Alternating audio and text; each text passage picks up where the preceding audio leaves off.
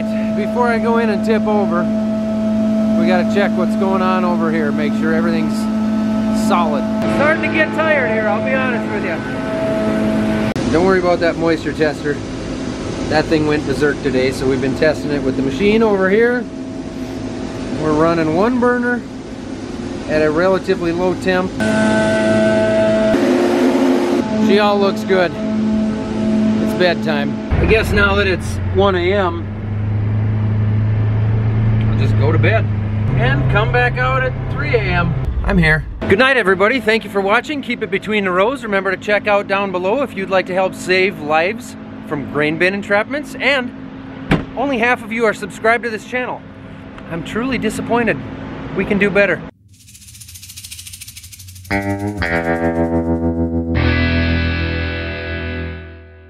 She's slimy. We got a little over an inch of rain last night, which was about our second biggest rain that we've had since planting. So tillage is out of the question for sure, but we should be able to drive and get some acres knocked out here. One-handed. Need two. It was stuck up? Really? Yep. I thought maybe one of the things come out and your dad says, well, just leave it till tomorrow. Huh. That's weird. Get on her, Jim. I'm busy taking video. There we go. Oh, I'm glad we did that. Yeah. Well, the wind's blowing pretty good, so it should dry up fairly quickly. Maybe we can get some tillage done one of these days. Boy, this old thing doesn't even burn any oil yet. It's weird. We're not going to talk about how the ladder got covered in corn. But I'll just say with dry corn, the cab doesn't hold as much. We'll knock it off right here by where we had the trucks parked, and that way we can blame it on the grain cart driver. You know, I've never paid that much attention to this before. Jim was having an issue.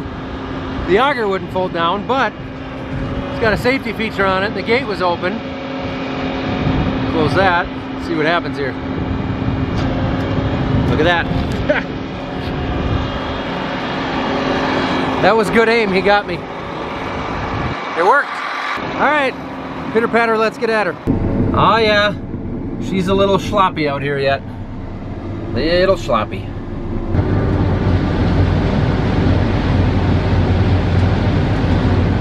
Come off a row, on a row. And rows.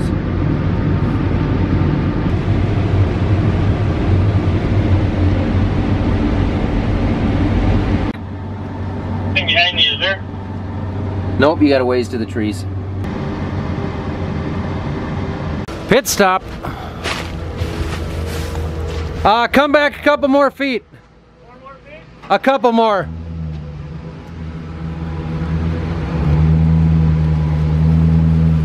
That works. Got the lever open? Yep. Should we do def at the same time? Do we? Yeah, you forgot to say thunder. Oh, thunder. There we go, there's Brian's favorite, the government juice. Thanks, Thunder. That step didn't come with that offset. We won't talk about that. It does have the option to pull those steps up out of the way, you know, for people who want to exercise that option so that stuff like that doesn't happen.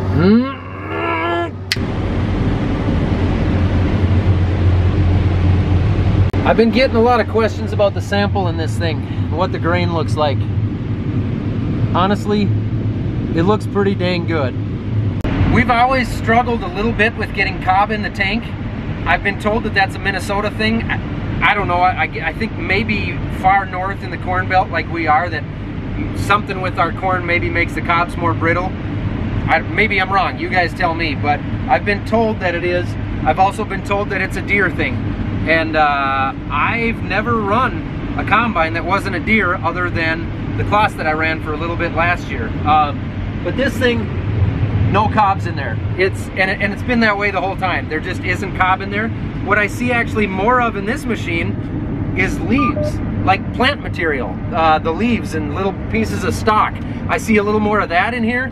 I think that's the year. We will know more when we get our own 9870 going, but I think that might be the year. I talked to my buddy Randy just last night actually, and he said, I'm trying to steer with one hand here. and line it up.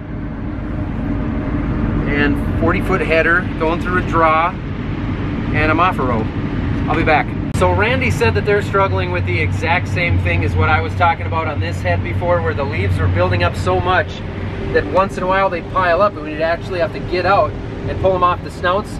That rain definitely helped a little bit, but you can still see there's a decent amount of plant material going in, but it's better than it was, much better than it was. And just like the planter this spring, I never go fast enough in this. My instincts just don't want me to drive that fast. The machine will do it, but I struggle with it. So I gotta stare at that and force myself to speed up once in a while. So now I'm going 6 miles an hour and it'll handle it. Speaking of my buddy Randy, hey Randy, how are things going over there for you guys right now? Hey guys, Randy, Master Pipe Layer here. We're running S690 with a 16-row 30-inch Gary Knopf corn head on it. Got that reel up top there. Corn's not coming in nice. Down corn, which hasn't been an issue this year, you can tip that down and kind of help feed it on through. And then we run two 1050 grain carts, Kinsey grain carts, with 8345 RT and an 8335 RT. And the two grain carts works really well. If trucks aren't keeping up, they've got a couple of minutes to wait and still be able to dump. There, the next truck comes right there. And the harvest has just been cruising. We've had dry conditions. The corn is drier than it's been in the last probably 5, 6, 7 years. Farming, this has been one of the easiest, least stressful, fastest harvests I have done in a long time. Welcome to Drinking Bros, presented by GhostBed.com. I'm told somebody brought me food, which I don't really need, obviously, if you guys have watched my videos. Let me in, I need to speak with Isla. Hi everybody. Isla, do you want to show the internet your cast? It's in a little sling there. She's feeling better though. You guys bring me supper? Yeah. All right, what do you got for me?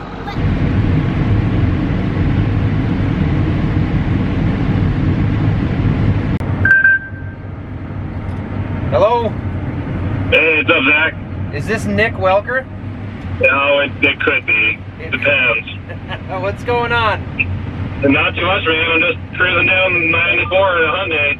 In a Hyundai, nice. Well, I'm cruising across the field in a John Deere X9. Doesn't the Bluetooth sound sweet?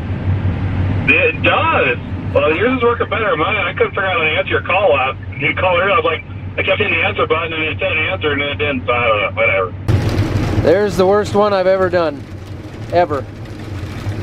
Good grief. The hopper wasn't even full. Going downhill, dry corn. That's embarrassing. Hopefully nobody sees that. Golly. Hey, look at how convenient that is. Funnels it right back down into the feeder house. Man, those engineers, they were thinking about me.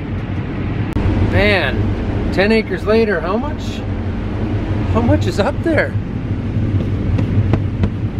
Unfortunately, our corn yield, well, that's pretty dang good, I guess, now that I turn the camera on. But it's not quite what we were hoping for or expecting this year. Nonetheless, we are trucking along at 6 miles an hour, a hair over. We are pushing the capacity here, if you can see that.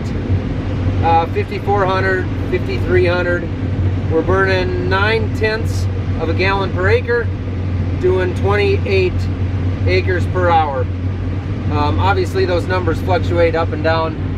They move up and down with the yield, move up and down with the hills. This thing will handle the capacity. Even with the plant material we're pulling in, it will handle the capacity that's advertised. But I think what would be needed would be a better yielding crop so that you wouldn't have to drive 7 miles per hour to do it. It does run out of power when you got to drive that fast, but it's got a 40-foot header on it. So it's taking in a ton of corn. But it just, I think we don't have the yield to push it that hard in corn. The capacity's there, the horsepower to do it while going 7 miles an hour is not. If we had better corn at 5 miles an hour, it would do it. The capacity is there. Do you need, should I say that again, Zach? Jeez. Now I got full Millennial mode going, so I go into my Combine Advisor, turn on the auto maintain. I've got the active terrain on. I'm not running the Harvest Smart at the moment, but I've got the auto maintain going here, so it's going to change every setting to maintain a good sample back there. Yeehaw! It's the first time this year I've seen any mud on the tracks in that grain cart. Last year it was packed full of it all fall. Look at that guy. Look at that guy. Where does he think he's going? Young on it, yeah. Go on now. 1 2-acre corner left in this piece. And we can shut her down for the night. That's gonna be it for this field. And fold. And nope, this way. Fold.